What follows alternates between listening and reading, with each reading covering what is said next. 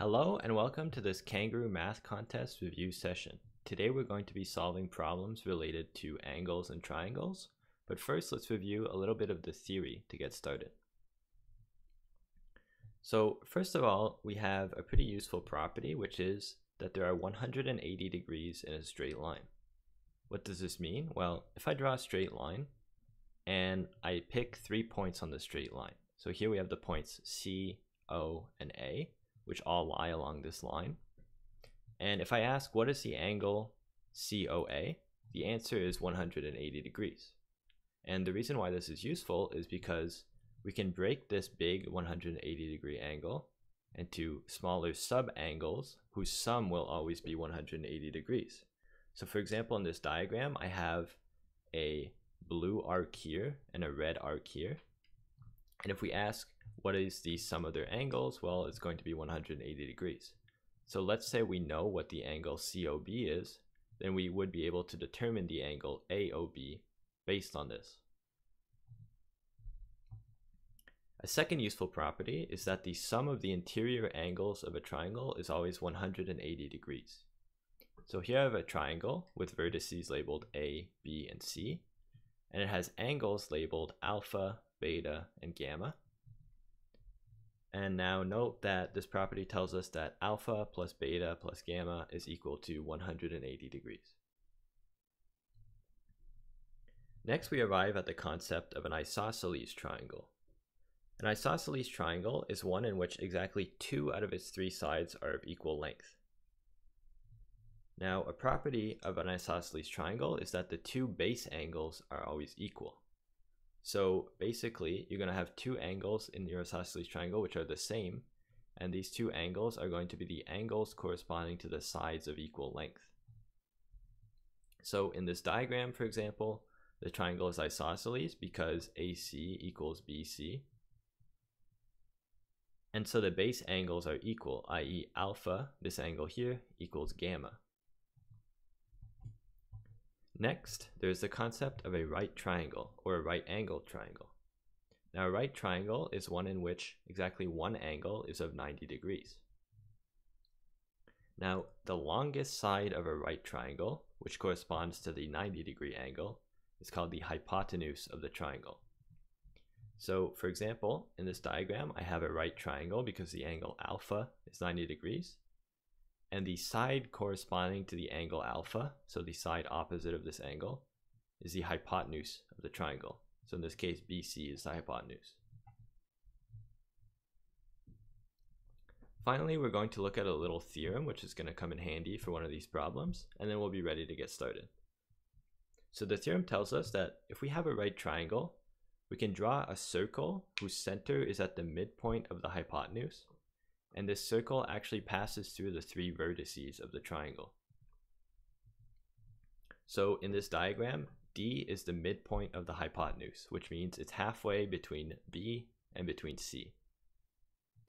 And the circle is centered at this point D, and it passes through the points A, B, and C.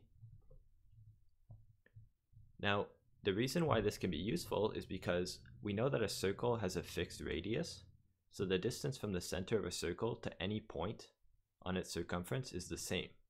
So what this tells us is that the distance between the points A and D is the same as the distance between the points B and D, which is also the same as the distance between the points C and D. Or in other words, AD equals BD equals CD. Let's hop into the problems now. The first one is the following. The picture shows an isosceles triangle in which AB equals AC. If PQ is perpendicular to AB, and angle BPC is 120 degrees, and angle ABP is 50 degrees, then what is angle PBC? Well, the first thing we can do is label our diagram with the angles that we know. So we're given that BQP is 90 degrees because we're told that PQ is perpendicular to AB. So it means that this line segment meets this line segment at a 90-degree angle. Next, we're told that BPC is 120 degrees and ABP is 50 degrees. So first of all, let's determine the angle BPQ. Now note that B, P, and Q form a triangle, and we already know two of the interior angles of this triangle. So the sum of the three angles has to be 180 degrees. So we can easily determine the angle BPQ to be 180 degrees minus 90 degrees minus 50 degrees, because 90 degrees and 50 degrees are the two angles that we know. And so the angle BPQ turns out to be 40 degrees. Next, let's determine the angle APQ. So note that we have a straight line here, APC, and so the angle APC has to be 180 degrees, but note that APC can be broken into three angles, namely the angle BPC, the angle BPQ, and the angle APQ. So basically we know that APQ plus BPQ plus BPC is equal to 180 degrees. And we actually know two of those angles already. So we can determine APQ to be equal to 180 degrees minus 40 minus 120 degrees, which turns out to be 20 degrees. So I've labeled this 20-degree angle. And note that we also know that the angle AQP is 90 degrees because, well, we have a straight line here, AQB, and we know that this angle BQP is 90 degrees, so this one also has to be 90 degrees. So next what we'd like to do is determine the angle QAP, and well, this is easy because we have a triangle in which we know two of its three internal angles. So the third angle is just 180 degrees minus the sum of the other two angles. So we find that QAP is equal to 180 minus 20 minus 90 degrees, which turns out to be 70 degrees.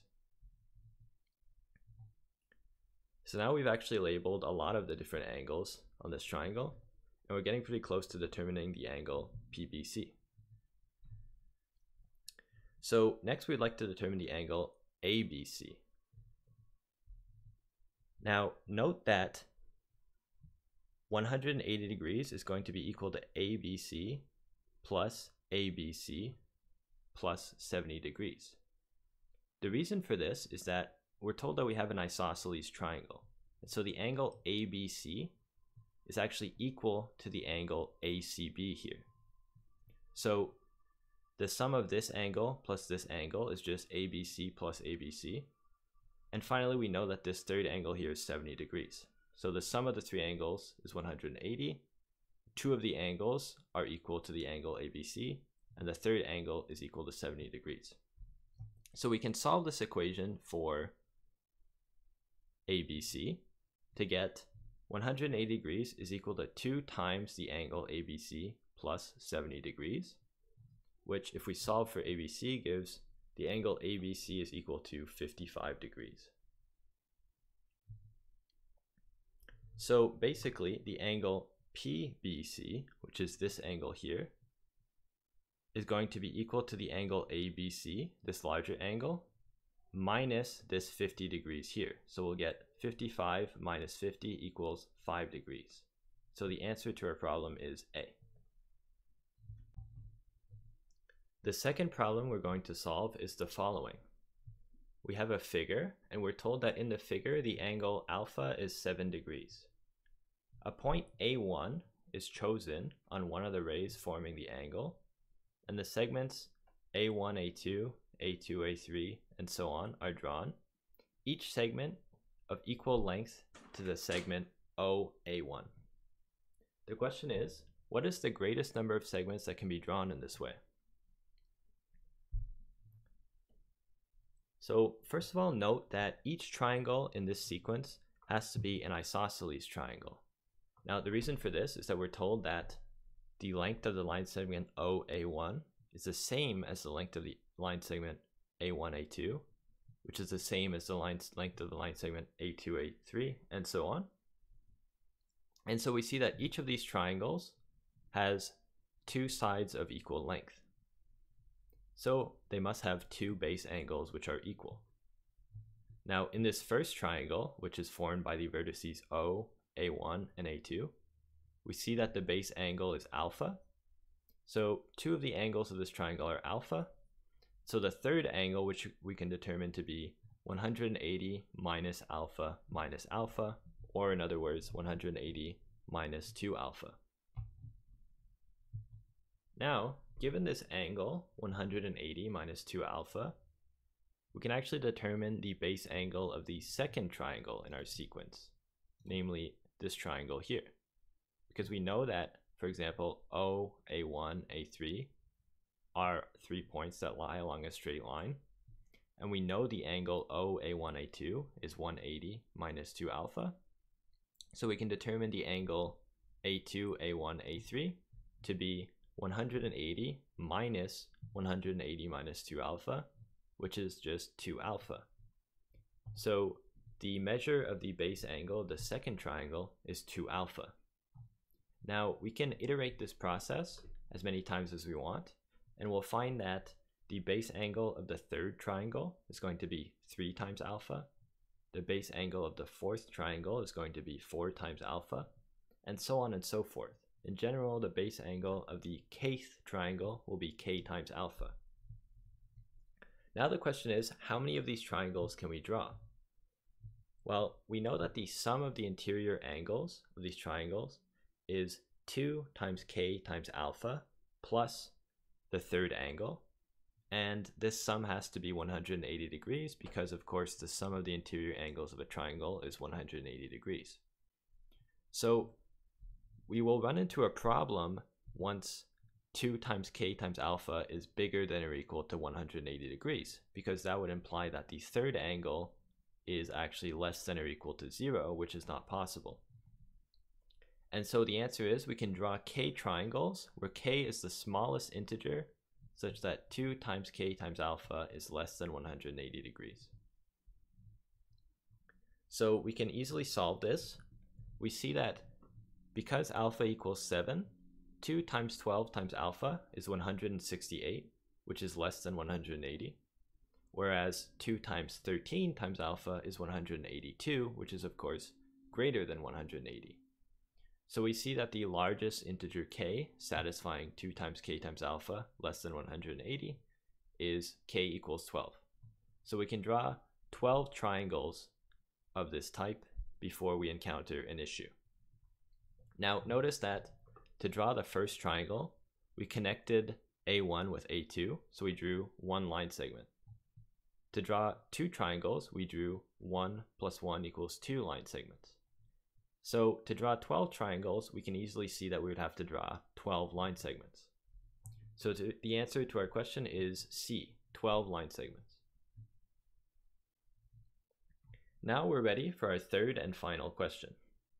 We have a triangle, ABC, and we're told that C is a right angle. We're also told that M is the midpoint of the hypotenuse AB, and that the angle A is 60 degrees. We're asked to find the measure of the angle BMC. Now, because of the theorem we saw about how we can draw a circle centered at the midpoint of the hypotenuse that passes through the points A, B, and C, we actually see that the length of the line segment AM has to be equal to the length of the line segment CM. So what this tells us is that the angle ACM has to be equal to the angle CAM, because in fact this is maybe an isosceles triangle or maybe an equilateral triangle, but certainly these two sides are of the same length, and so these two angles have to be the same. So this tells us that the angle ACM is 60 degrees. Now, if we know 2 angles of the triangle, we can easily determine the third angle, AMC.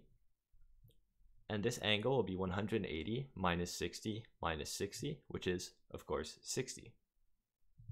So what this tells us is that the 3 angles in this triangle are all equal to 60 degrees.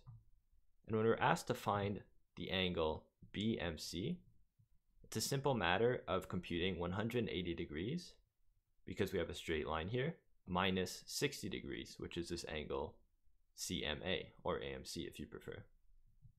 So we find that 180 minus 60 is 120, and so the angle is going to be 120 degrees. So the answer to our problem is D, 120. Now this concludes this lesson, so I thank you very much for your attention.